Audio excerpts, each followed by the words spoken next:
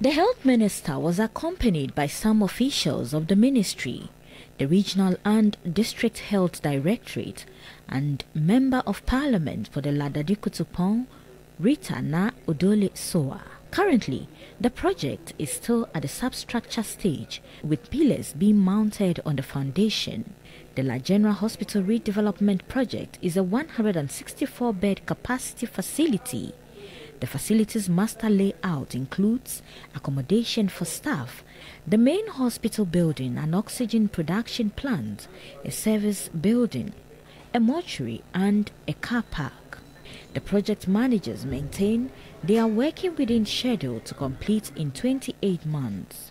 So far, the structural works that have been done so far is at the level of 20%. The government is funding this 100%, and with the experience we got from the first certificate that was paid, the contract was paid within time. So we conclude that the funds are available for the completion of the project. The minister made some recommendations to speed up work. It's better than what I saw when I came here about 3 weeks or so ago. I have encouraged the contractor to increase the number of workers so that the pace of work can increase. They've assured me that that is going to happen. In fact, I'm being told that they've started working in the evenings as well. For me, let's work within the period that the consultant has mentioned. I'm not a structural person. I don't want to say part of the OPD will be ready whilst others are coming up. Bottom line, if it goes by the roadmap, we know that we'll have our hospital functioning. MP for the area, Rita Na Odole Soa, is hopeful work will be completed as promised.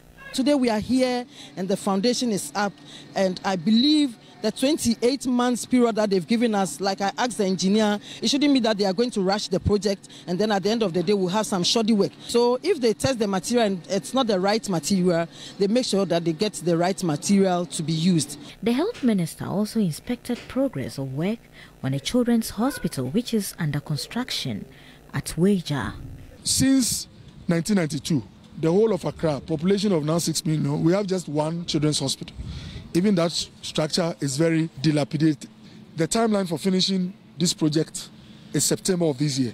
And looking at the speed with which the contractor is working, I believe strongly that this Akufo-Addo government would operationalize and have this facility benefit the people of Greater Accra. The 120-bed facility is to complement healthcare delivery at the Princess Marie Children's Hospital, which is currently not in a good state.